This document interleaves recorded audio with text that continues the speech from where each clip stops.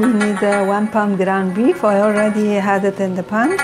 So I'm letting it for 2 minutes and then I'm adding my seasoning. Okay, and also we need 1 yellow onion. So I'm cutting this.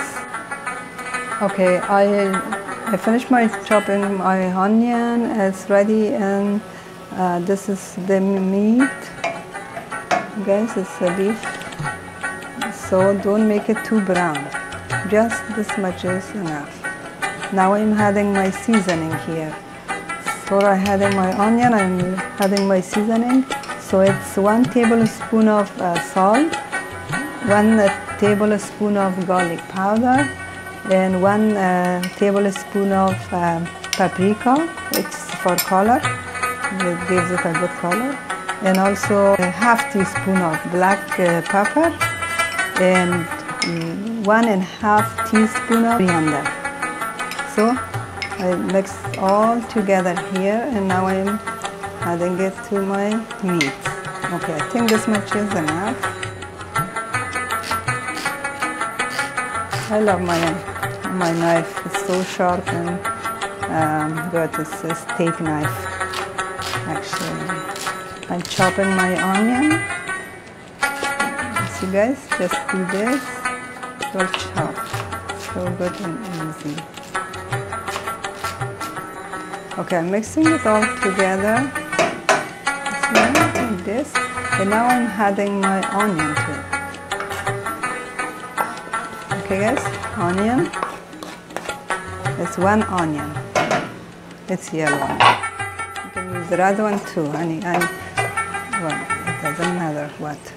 Now I'm adding the rest of my seasoning on top. So now I'm adding 2 cups of water. Okay, this is 1 cup. You guys see and then just drop it like this.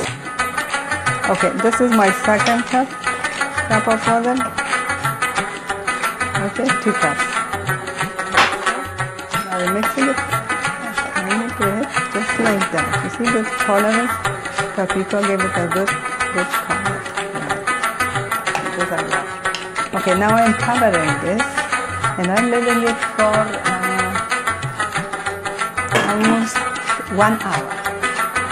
Make sure the fire should be low to make sure it doesn't burn it. You see what a good color, and it's good. It's really so yummy. Okay, now my timer is ringing. 60 minutes past. I'm taking my meat. Wow, it's ready. The water all dry. It looks so beautiful. Yeah, that's what we need. Turning the fire off. Now I'm storing this in this container. Now leaving it aside until I make my stuff. So it smells so good.